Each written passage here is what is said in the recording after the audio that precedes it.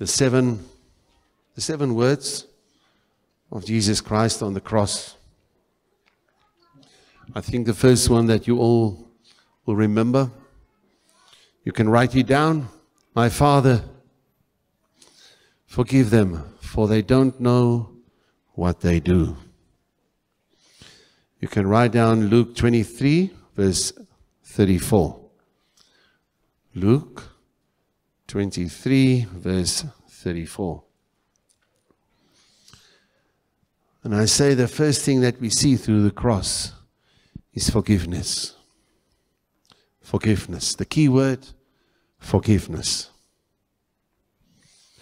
That what God wants to give unto us.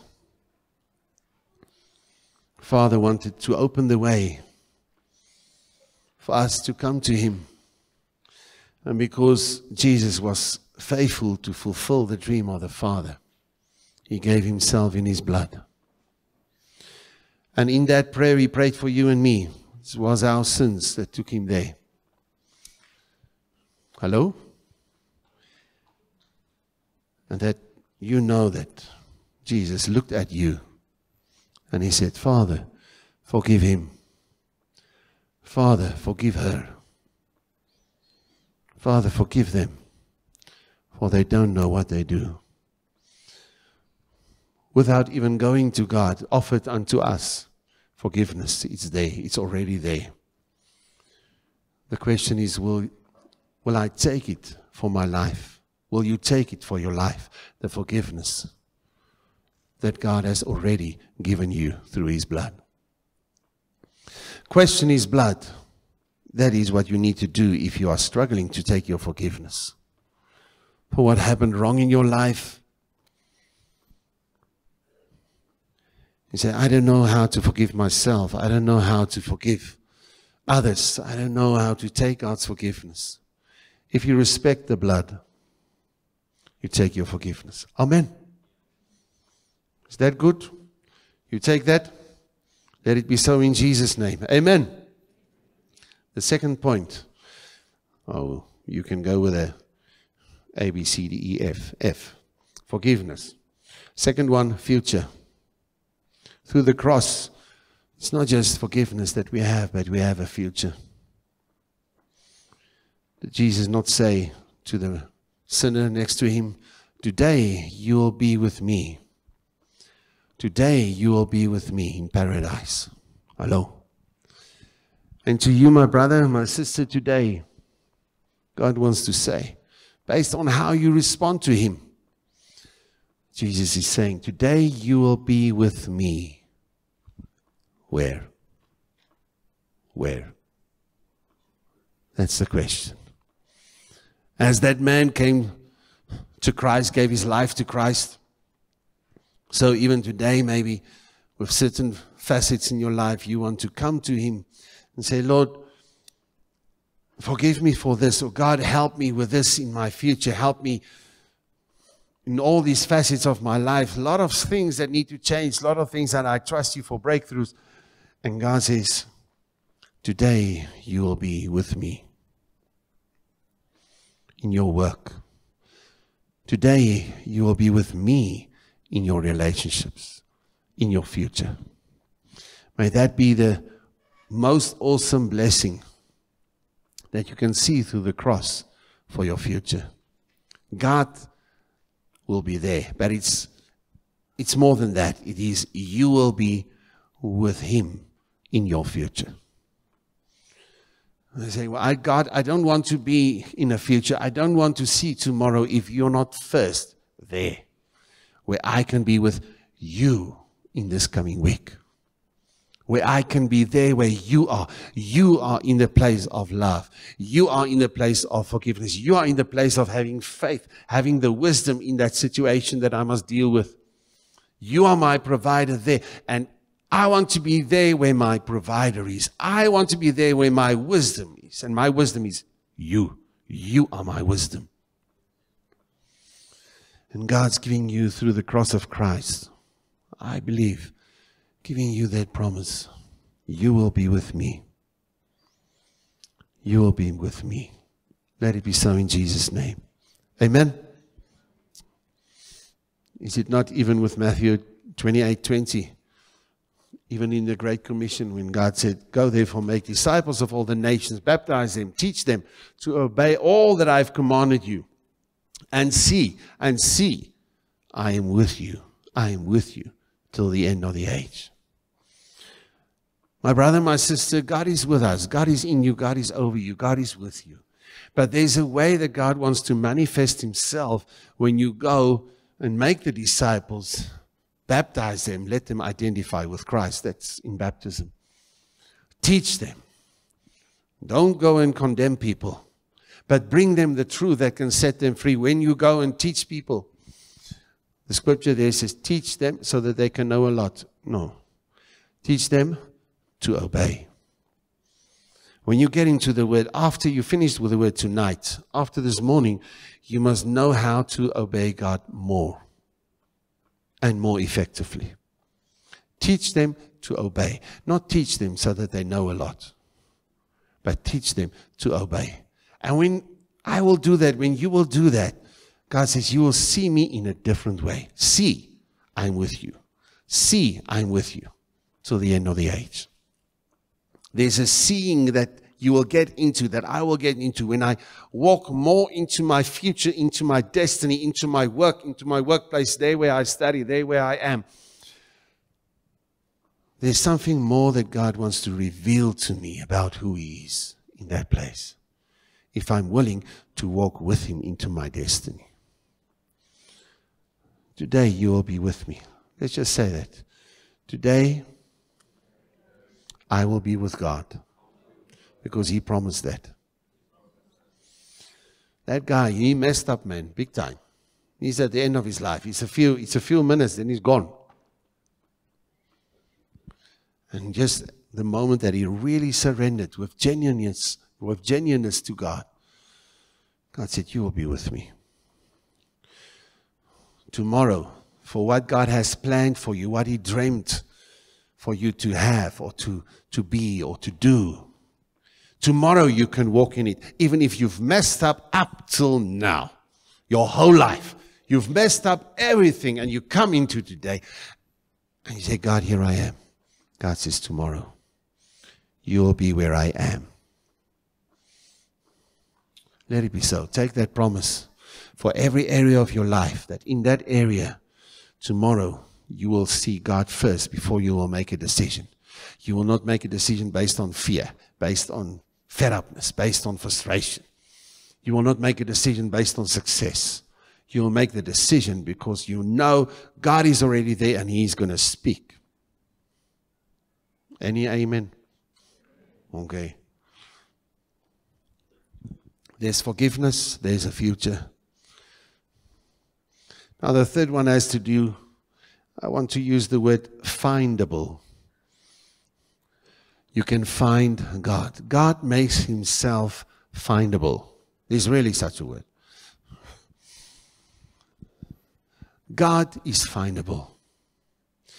And even when the enemy would want to come in condemnation, say, how can you go back? How can you say sorry for the 20th time and think that their forgiveness is going to work? God is findable. The moment you reach out to Him. Somebody used that illustration once. Maar du kon sommer maar gou iets. Jy hoef nie te dans nie. The furthest you can be away from God is so far. Because it is the furthest that you can push Him away. The moment you reach out to Him, He's going to be there. I can push God away, but He will not go away. He will be there, right there. We will not walk in this way together. And I can push God away in my finance because I push the fear in. I bring the fear. I'm walking with a fear. But where I'm walking with this fear, or I'm walking with this stress, or I'm walking with... The moment I reach out to God, He will be there. He will not move 1 meter further away. He will be there. Are you with me? Thank you. He will always be findable. Why? You find this Matthew 27:46. In the words where Jesus said, my God, why have thou forsaken me? Why did you forsake me? So that me and you will never, ever, ever be forsaken. He was forsaken so that through the cross, through even those words, confirming that the Father forsook, is that the right word? His Son.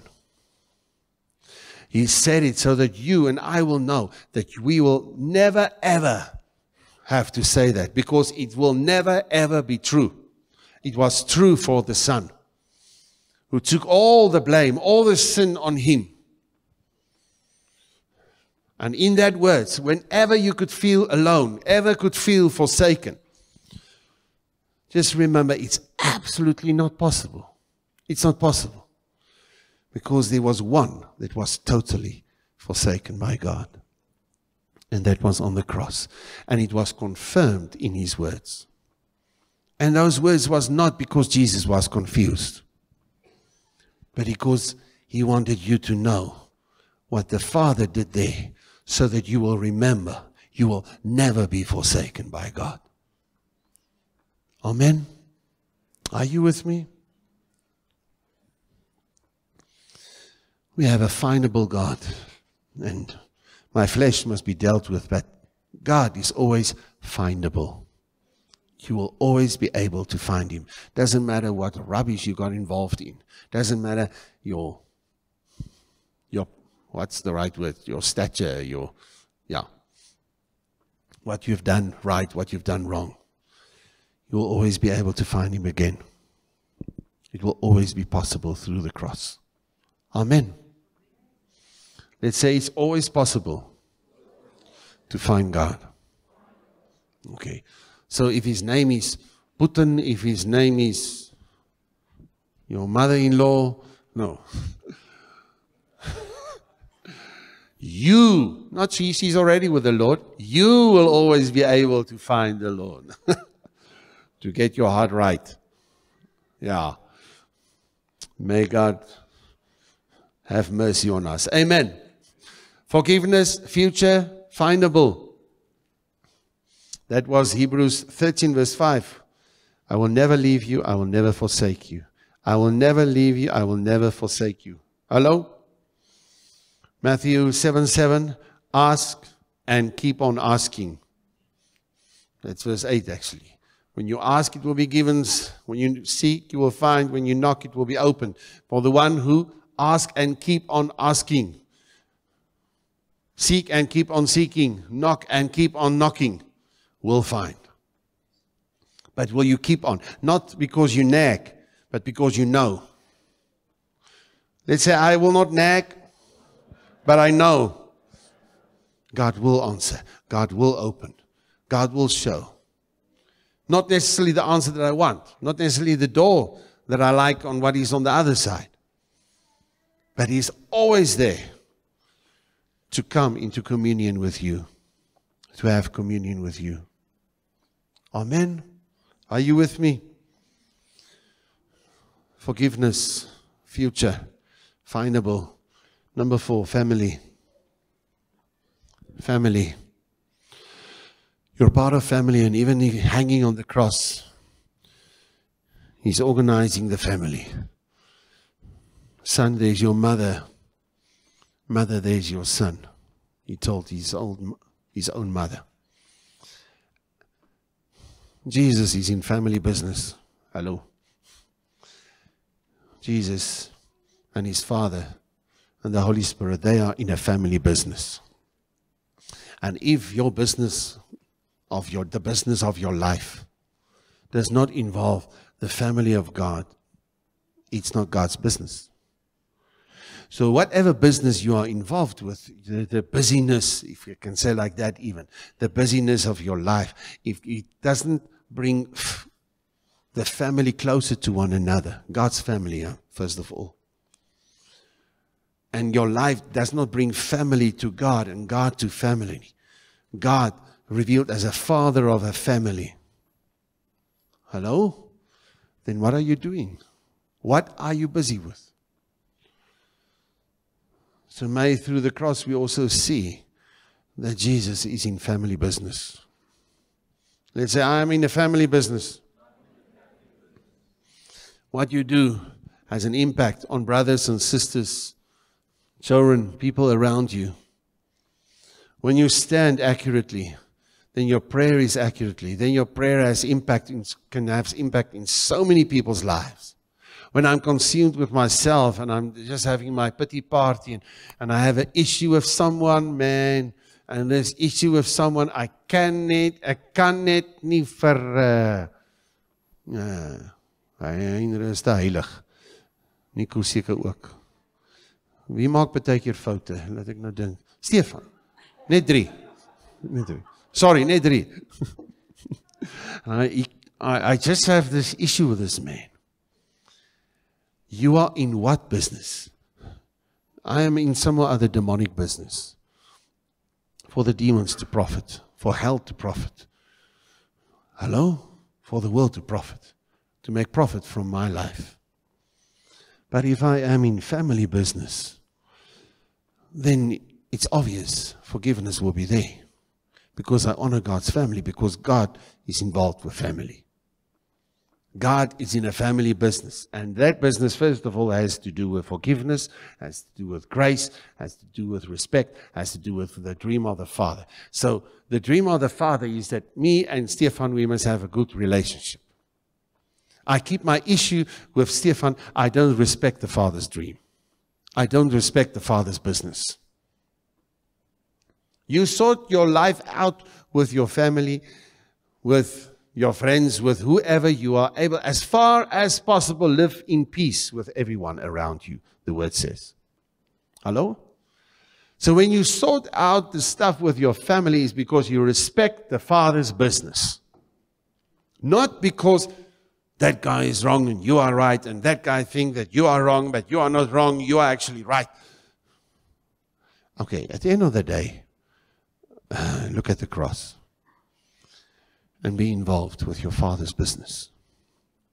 And that is through forgiveness, He has a desire for family. The new heaven that God dreamt about is called family. Hello. The nations, He will dwell among the nations. And that will be heaven.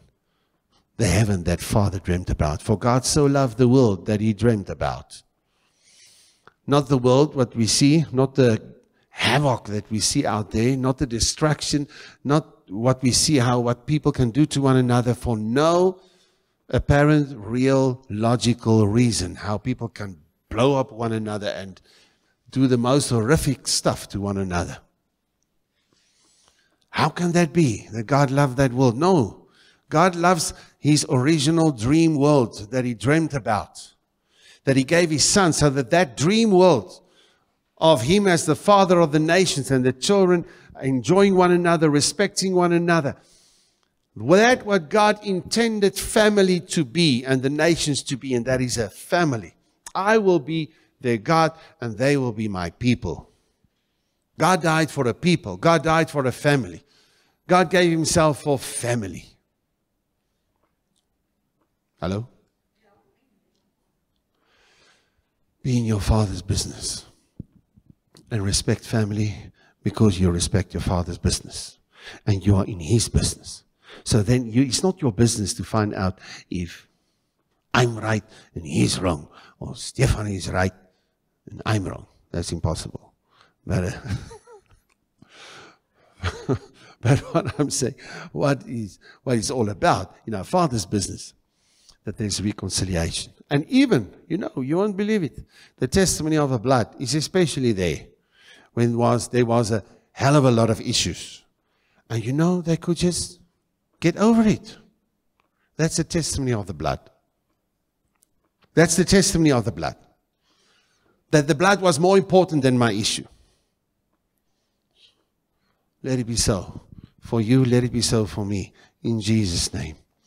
The cross is about forgiveness, Second one was future. Findable. We have a findable God. 4, family. Number 5, fountain. Through God, we have a fountain of life. In our prayer, it becomes a fountain. Jesus said, I thirst. He was talking about water, but come on, what was it at the end of the day all about? I mean, he was in the process of dying. Why must he have something to drink now before he will go and die? That's just a simple question. But all of that I can say is so that you will never thirst, because when you drink from him, you will never, ever, ever thirst. There was a time that he thirsted, and he would have wanted from the wells of the Holy Spirit the freshness, but he were not allowed. Because at that moment, God looked away. But so that forever, you will have the fountain of life inside of you. John 4 even. Hey? Everyone that will drink from me, they will never thirst and they will never die. John 4. John 4. You have it. So when you remember those words from Jesus on the cross, I thirst. God says, if there's any thirst, blessed are you if you hunger and thirst for righteousness. Blessed are you when you are thirsty for the word and for more of God. You will be filled. Blessed are those who hunger and thirst for righteousness' sake.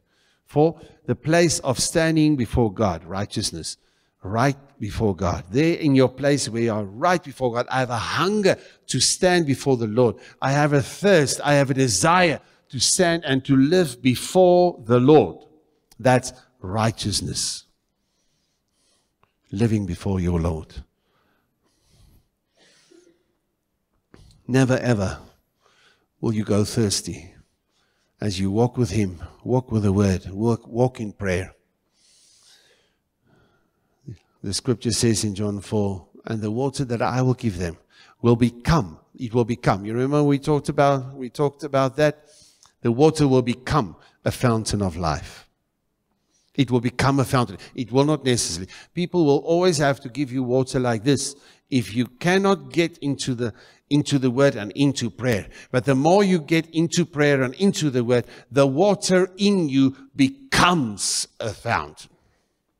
It becomes a fountain. It's not automatically a fountain. The fountain, it will not be there if you not allow it to become a fountain. What do you do with the living water? What do you do with the freshness that God gives you? No, the freshness is not there. It must be there.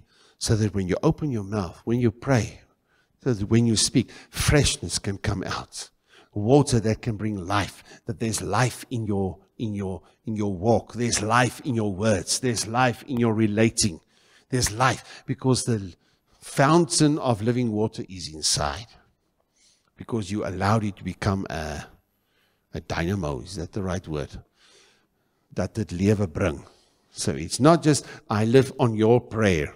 Yes, I must. We must carry one another's burdens. I need your prayer, you need other people's prayer. God organized it that you will not be able to do it on your own. Because God said, carry one another's burdens. The body of Christ will care for one another. That's the way it will be. That's the way it must be. Is ons nog hier? But please, my brother, so when you are thirsty, drink from the water of life, yes. But don't then sit back and do nothing. Drink from the living water. And with the living water that you have, start to pray. Start to get into the word. So that with the living water, it changes in a fountain.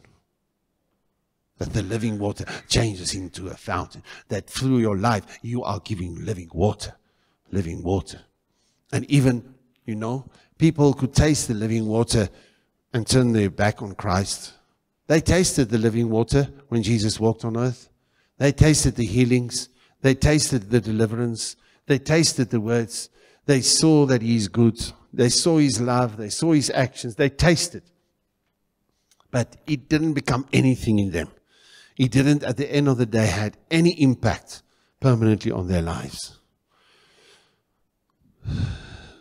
We're not going to have the living water as a drive-through, McDonald's drive-through. You say, oh, and I go for a little bit of living water and then I carry on just so that I survive. And my prayer life is so that I can just survive. And if there's a crisis, I go drive-through for living water. If there's a situation, drive-through for living water. Somewhere, you need to show who He is. And He is the living water. And He creates that fountain in you. Let it be so in Jesus' name. Amen. There's a world out there and they are thirsty for the Lord, but they don't even know it. They don't even know why they are in that place of dryness in the desert. Because they need the Lord. And you need to go and give them the living water. How? By praying for them, praying for the guys in Russia, Ukraine, and wherever in the world, and whatever guys are going through. You need to hear Holy Spirit when, where, and for what you need to pray. And it will come more naturally in a natural way that you will understand a prayer life with God. Is ons met mekaar? Fountain, number 6. There's 7, eh? Finality. There's forgiveness. There's a future. You have a findable God. There's a family. There's a fountain in you through the Holy Spirit. And there's a finality about a few things. Where it's just, this is final. When Jesus said it is finished. It is finished. It had to do with a certain finality. This thing is settled. It is settled that when you believe, you will be saved. It is settled that when you forgive, forgiveness will flow. It is settled that when you take the truth, you will be set free. It is settled that He will never leave you, never forsake you. It is settled. But do you believe that it is settled? When you pray something and when you deal with something, do you believe it is settled with? This chamors of the past is not going to come back and haunt me anymore. In Jesus' name. It is settled. I will not fear anymore. It is settled. I will not be anxious. But I will put my desires before the Lord in prayer, supplication, and thanksgiving. So that His peace that surpasses all understanding will protect my mind and my heart. Amen. So how much of your life in your prayer, in the word, in your relationships is settled? It is settled, my covenant with those people. It is settled in my family. This is it. There's not tomorrow we can think of divorce, or tomorrow we can think of taking our heart away. Taking your heart away from your brother or your sister. It all depends on their reaction. It all depends if they hurt you. It all depends if they disappoint you. It is settled. There's a finality in your covenant with God. And there's a finality when you speak the word. You bring finality into situations. You bring a settling of things that must happen in how you believe, in how you react, in how you speak, and what you speak.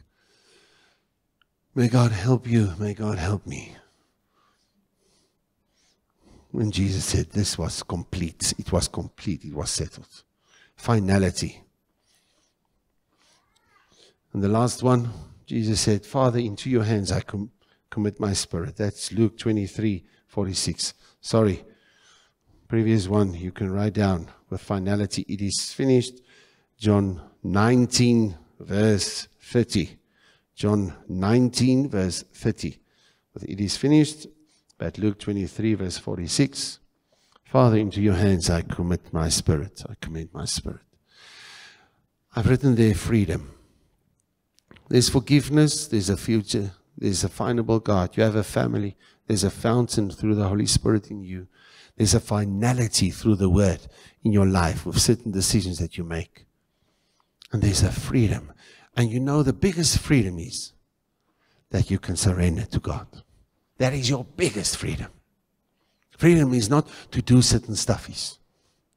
The biggest freedom is that you have the freedom to relate to a living God. You have the freedom, hello, to be in His presence.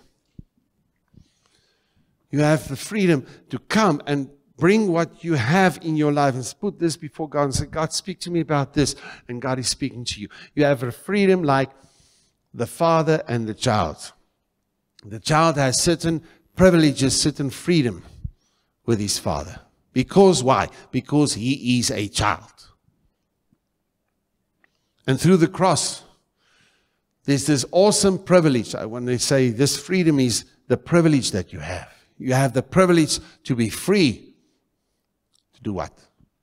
To use prayer as something? No, to have prayer. Prayer is, in your communication with God is like the ultimate. Prayer is not, first of all, a key for something. Prayer is a privilege. Prayer is a privilege, and there's a freedom to have an excellent prayer time with God. Because it's a communication the guy in the world cannot have. It's a communication that the devils cannot have. It's a communication that the angels in heaven cannot have. That prayer life of you, the angels cannot in heaven. The billions of angels cannot have. That's an awesome, awesome, awesome privilege that you have at the end of the day. That you can commit your ways, your life, your future into His hands. What an awesome privilege. Amen. God, come and set us free. Thank you for the cross. Lord, and that we will boast in nothing else except in the cross of our Lord Jesus Christ. This morning, God, I pray for every man, woman here that may be struggling to forgive themselves or struggling to forgive somebody else. I pray that right now that they will look at the blood. Right now they will choose that they will respect the blood, and that the impact of the blood is greater than the impact of their own sin or the sin that somebody committed to them, Lord. God, I pray that we will walk out here as men and women that will respect the blood and therefore take forgiveness and give forgiveness. Thank you, secondly, Father, that we have boldness to have a future. We have a future because you are going to be there. God, if you're not in our future, we don't want to go there. If you are not in tomorrow, we don't want it tomorrow, Lord. But I can face tomorrow because you are there. And thank you, Father. You are excited about our futures. Every future that is represented here. Because you have a dream for every man, every woman sitting here, Lord. I pray that you will open it up for them. I pray that every man, woman here will see with excitement what you have for them. And even if we don't see, that we know the hopeful plans to give us a hopeful future. That's in your heart. And that's why we can be excited when you say that we will be with you in tomorrow. We will be with you in the next month. Help us then to see where you are with us, Lord. Thank you, Lord, that you are always findable. God, that it can be very disappointing things that we've done, or choices we made, but still you believe in us.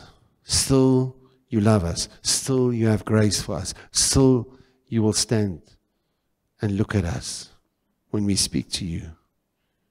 You will turn your face towards us, Lord. Thank you for your awesome grace, that you will never leave us, never forsake us. Help us never to leave the faith, never to forsake the intimate love relationship with you. Help us not to walk away from an intimate love relationship with you, Lord. And walking away through circumstances, through temptations, through focusing on emotions and focusing on others, Lord, more than focusing on you. Thank you, Father, that you are always findable. And God, here we are as your family. Help us to live your dream by a living family. to be part of a family, but to enjoy family. God, and many of us being hurt by family, many of us being hurt and disappointed, I pray that you will bring the healing, please, Lord. Bring the healing through the cross. Bring your healing, Lord, so that family can love one another, appreciate one another, not point the finger at one another. You didn't call us to judge, because when we judge, we will be judged, and we bring a curse first into our own lives in future. No, God, we are not there to point fingers. We are there to say thank you and appreciate family in spite of mistakes. And by giving grace, we have the opportunity to receive grace as we sow grace to one another. Thank you that in the context of family, we will find our future with you. And as a family this morning, even as we pray here, the impact is through this family. Thank you, Lord, for the fountain of life, Holy Spirit. Holy Spirit in us. Oh, and as we pray, you create this fountain, that wherever we go and what we pray, what we say, that there will be freshness. We need that, Lord, and every man, woman in this place also that need that freshness. I pray, Lord, that they will understand what to do with the living water that you have given them. They will know what to do with prayer. They will not go under the yoke of the religious system of prayer. Not I'm supposed to pray. Not the law of prayer. Not the must of prayer. But the desire and the privilege to pray. And that freshness will be created more and more. And the fountain will be established in their spirit and in their hearts. For every man, every woman here. In Jesus' name, we pray that freshness. God, help us to bring a finality to certain facets in our lives, Lord. That we will not fall back into rejection. We will not fall back into fear and anxiety and stress. No. Thank you, Father, that through the blood of Christ, in the name of Jesus, it is final that we have our breakthrough. We have overcome, for greater are you living in us than the one in the world. We are able. We will believe the word. We will believe nothing else except your word, Lord. We will have no other gods before you. We will love you and worship you. We will set our hearts on you, Lord. We choose that. We will not use your name in vain. We choose that this morning, and that this will be quality decisions. That we will love you with all our heart, all our soul, all our strength, all our mind, with everything, Lord. And so we will love others as we love ourselves with your love. That is settled. That is our faith. That's what we believe. It's final. Like you said, it is finished. It is final. What we pray now, what we say now, what we believe now, this is the final word. Thank you that the power and the authority in all of that is because you said it is finished. And thank you, my God, that we have the honor to have the freedom to surrender our lives to you as children of the living God. That we have the freedom to say, into your hands, into your hands, into your hands, our Father, into your hands, Jesus, our Master, King, Lord, and Savior. We surrender our lives. Thank you that we have that freedom in Jesus' name. In Jesus' name. Let's just sing that last verse of that old chorus. I surrender all. I surrender all. All to thee, my blessed Savior. I surrender all.